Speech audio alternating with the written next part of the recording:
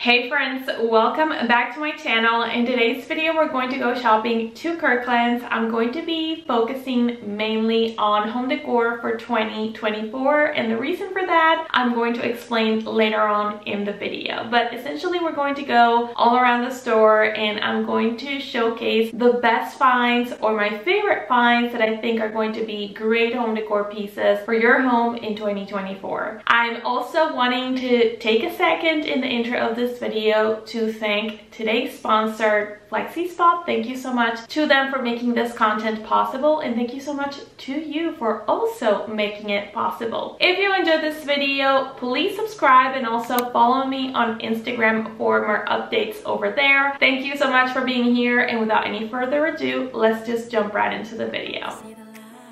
It's been months since the last time I visited Kirkland's, so I wanted the first trip of 2024 to be more about the year-round home decor. While Kirkland's is not a designer home decor store, they are also not the most affordable one, and for that reason, I think it's worth to shop here for those items that we will use year-round on our home. Maybe those things that we consider worth investing in rather than those seasonal items that we may only use a few months out of the year. So in this video I scatter around the store looking into different home categories to find the best decor that I consider is worth investing in for year-round purposes. In this section I saw these antique looking desk gloves, which they have in a couple of different sizes. These vases definitely have a lot of character to them and can be very versatile as to how you could style them. And these round decorations are wrapped in rattan and they are perfect for an office desk or shelf decor.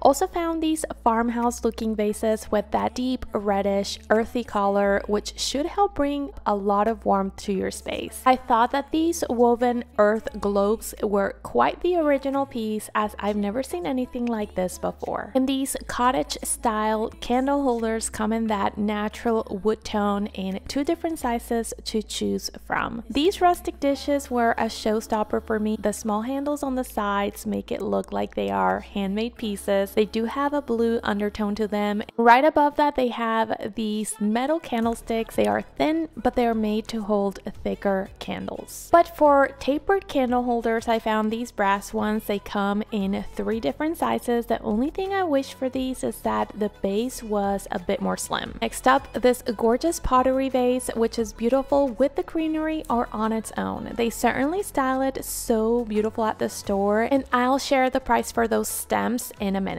The table lamps was definitely the section that impressed me the most this time around. This forest green table lamp had such a modern silhouette. This vase I had right next to it matches very nicely with those earthy tones of brown and green combined with a modern shape. And this off-white lamp. This one has very tiny line marks all around it. This simple detail really adds up to the character of the piece. It is rustic yet delicate, and even though $100 is expensive, I do think this looks designer-like, which can turn this into a more affordable option compared to buying an actual designer piece. Which brings me to my next point. These lamps look designer-like, but I don't see them as a direct dupe for designer pieces. And that is a positive thing because it actually makes these original pieces that, while they're not the most affordable options, they're certainly not selling for those astronomical prices that we see on high-end designer stores. That being said, if you like the transitional style of decor, you don't have the budget for designer pieces, but dupes aren't really your thing, and you want something mid-tier on your pricing and quality point, I'd say Kirkland's is a great place to consider for your home decor. Another category of decor that I love seeing on this day was the wall decor. This piece right here was too far up and I couldn't see the pricing, but everything from paints and mirrors is really popping this year.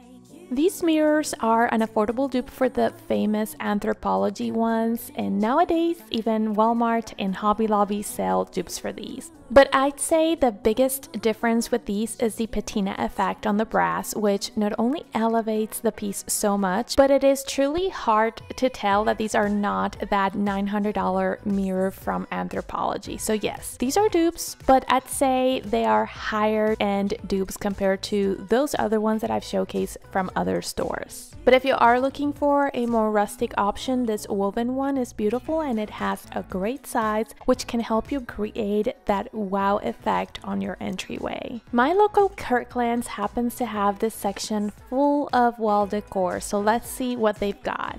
This is a sketch wall art, which I think it's perfect to pair on a vintage wall gallery. And it comes with that wooden frame.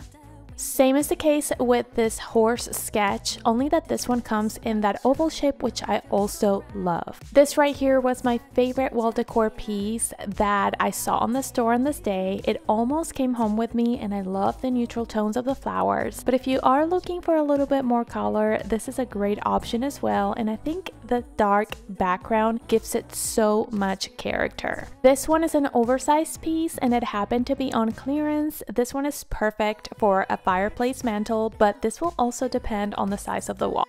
This one is really charming and the frame looks like an antique piece. I really like the warm tones that it has. And this painting from Amsterdam, or at least that's what it looks like to me, is cheerful, colorful, very classic looking, and very nice to look at. This forest is also very charming because of the way of how it's framed, but for something a bit more moody, this is a great option on the more affordable side.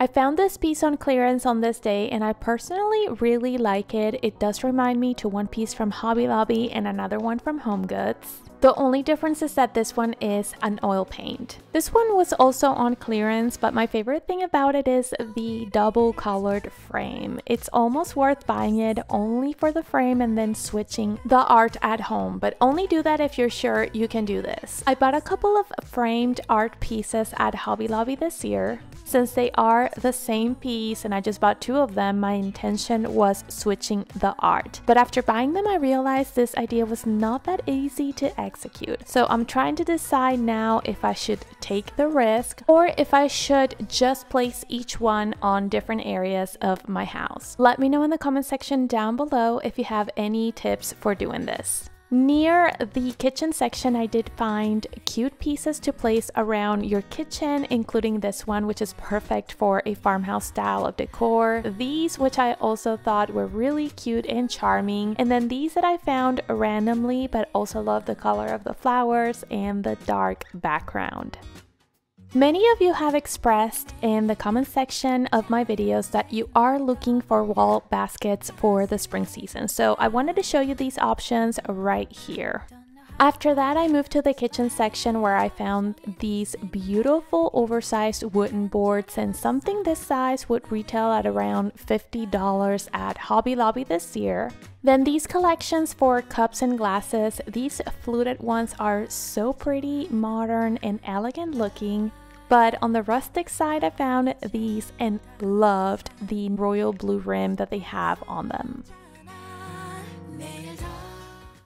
And I'm going to interrupt this video a little bit to talk about an item that I definitely think is worth investing, not only for your home decor, but also for your home functionality. And I'm talking about the FlexiSpot desk. I've had my FlexiSpot desk since April of 2023. I got it in a collaboration with the brand, and I have to be honest, I have not stopped using it. I have a work from home job and I work many hours per day, and this has been the most comfortable desk that I've ever owned. The reason is because you can adjust the height of the desk depending on the position that you want to be working in, whether that is sitting down or standing up. I also love that this desk is super sturdy and it's super versatile to the style of decor that I have on my office. And I think I spoke about this on my spring decorate with me video that I posted in February. But this desk is definitely one that I'm not planning to change in a long time. This desk actually helped me overcome carpal tunnel syndrome last year. I used to get really bad nerve pain around my arm due to the